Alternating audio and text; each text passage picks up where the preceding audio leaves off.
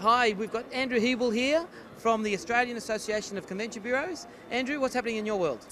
Well, the industry are rallying at the moment. As we know, there's a federal election just about upon us. Yep. We're predicting in May, and look, we're just trying to get together to influence smart investment and policy decisions. And how are we doing that? Well, again, it's about coming together. It's about having a common platform.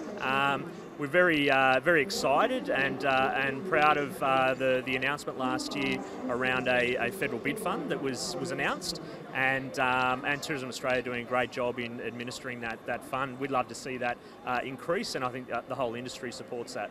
And you want to talk about increasing. Are there any special avenues you want to take on that you're going to increase that?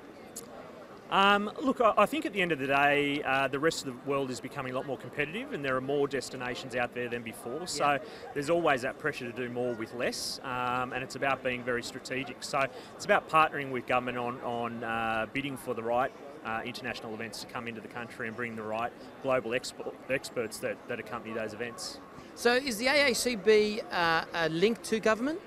Well, we've been now positioned in Canberra for 3 years. Okay. So the opportunity to speak with department staff and politicians and their support teams has just been so much simpler to get into the ear of government and raise the profile of the sector. So we'd like to say that we're at their doorstep and can simply respond at short notice. So, just a lot of knocking. Something like that. My knuckles are bare. Yeah, exactly. And what are the members, the convention bureaus, what can they do to help you further? Oh, look, again, it's about coming together. I think it's a unified voice, which the convention bureaus have been doing for over 30 years now. So, and again, the broader industry, it's coming together with the other sectors of the industry with common goal. And with your AACB hat on, how are you managing the regional conferences and convention bureaus?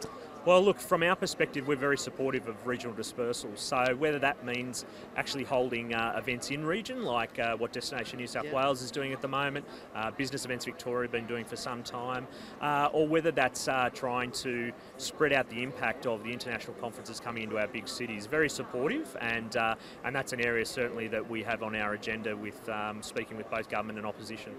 And where do you think the industry is going to go in 5 years?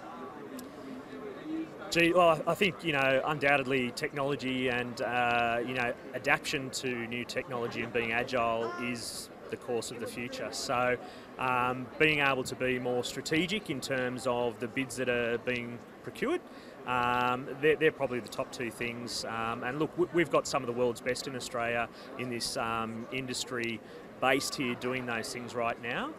We've just got to keep the momentum up so that we can continue to be on top. Yeah, excellent. And what are some of your challenges?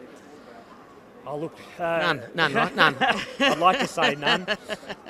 Look, at the end of the day, as with any small association, we've got to bat very hard to get any recognition, but I think we overcome that by consistent messaging. It's not about banging down doors, it's about simple and honest conversations, and I think that's our strength. Excellent. Thank you very much for your time, Andrew. No worries. Cheers.